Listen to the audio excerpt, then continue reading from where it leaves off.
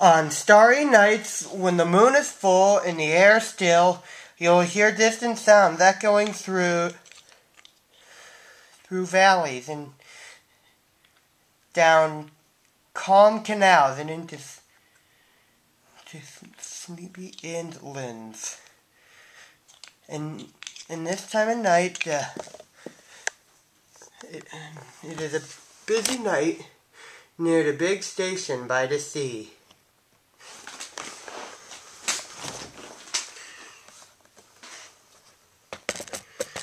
That night, a special order of fish was ordered. The VAT controller decided that extra vans must be added to the train that the railwaymen called the Flying Kipper. The only vans available were old ones because they were not used for a long time. Henry waited impatiently while the vans were being shunted into place.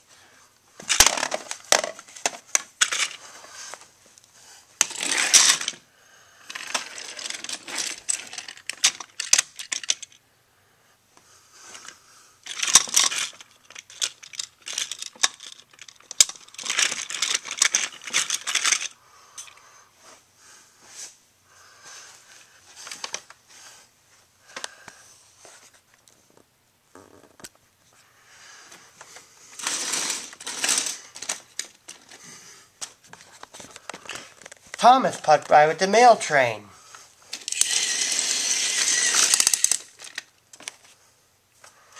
Hello, Duck.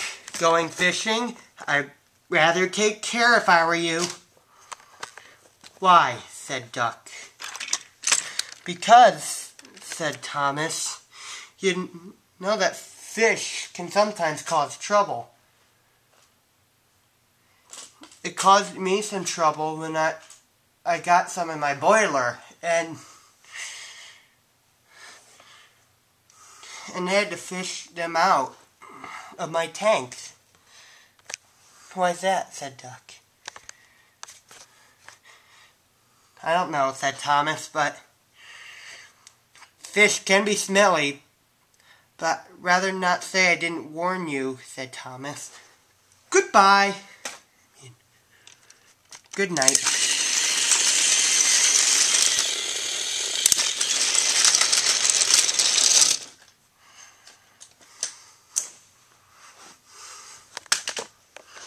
Henry huffed. You'll just have to put up with it, Henry, old fellow, said Henry's driver. All that weight means you can have another engine help you get over Gordon's Hill.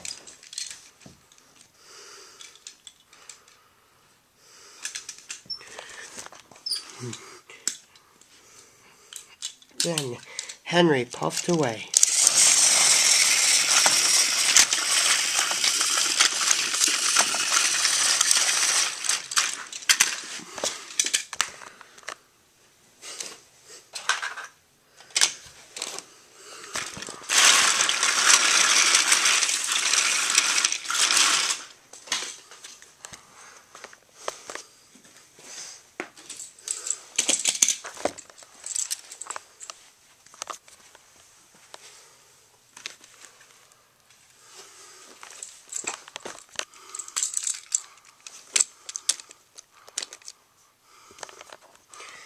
Duck was waiting at Edward's station.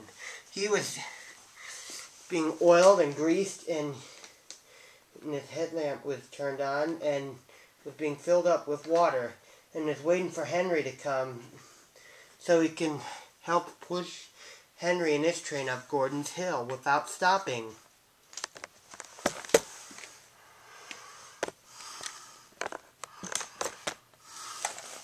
Henry made good progress wherever he went, and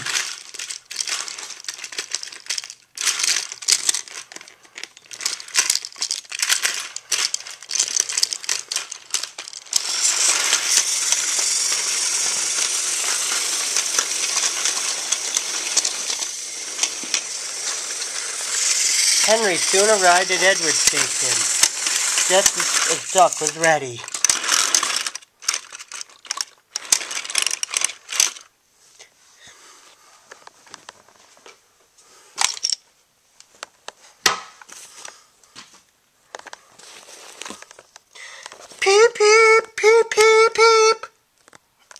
said Henry. I need help, please.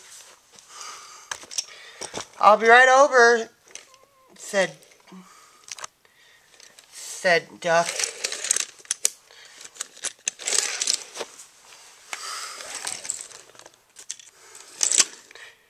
Duck had buffered up to Henry's train.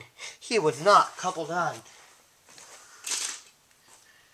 Peep, peep, peep, peep, whistled Duck. I am ready. So am I, said Henry cheerfully.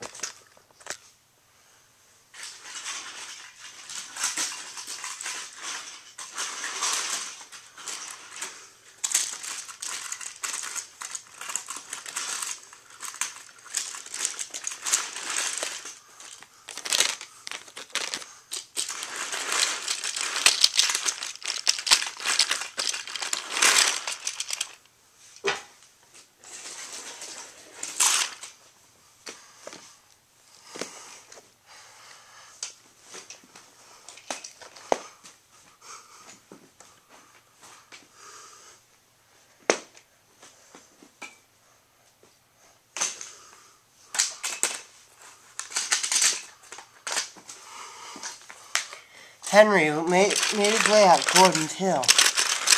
Push hard, said Henry.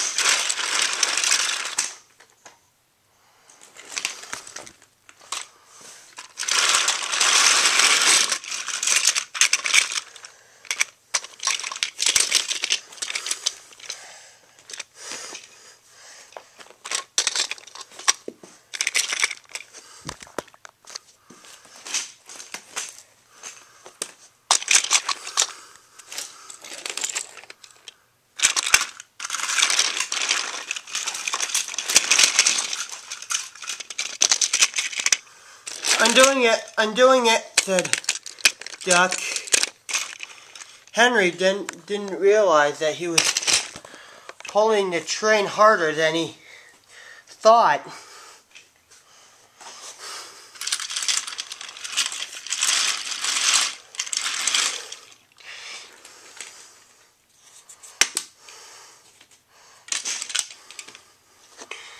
Then Duck felt the weight on his buffers slacking.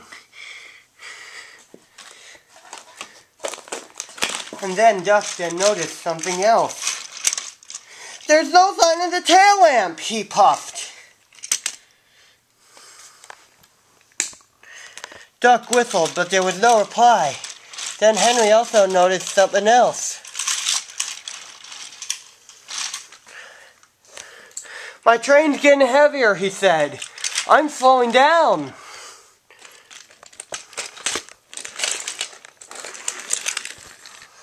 Then there was trouble.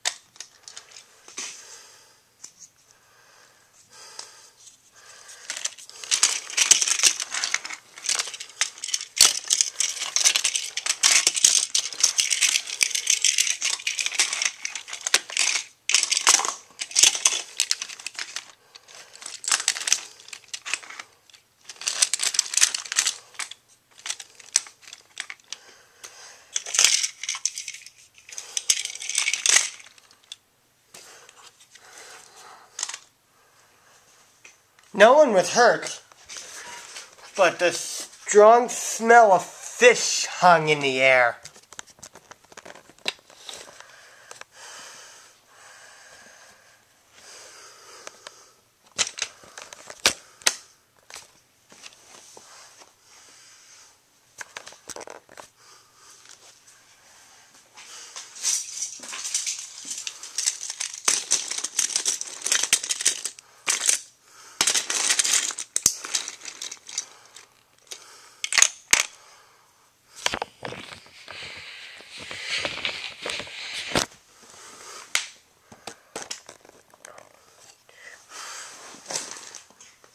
Meanwhile, the workmen found the broken tail lamp at the bottom of the hill. The vat controller spoke kindly to Duck. "The accident wasn't your fault," he said kindly. "We should have checked that this tail lamp was fixed on properly. We'll soon have you in good working order again." "Thank you, sir," said Duck. "Thomas is right. Should have been careful with fish," he said. "They got me into a right pickle, didn't they?"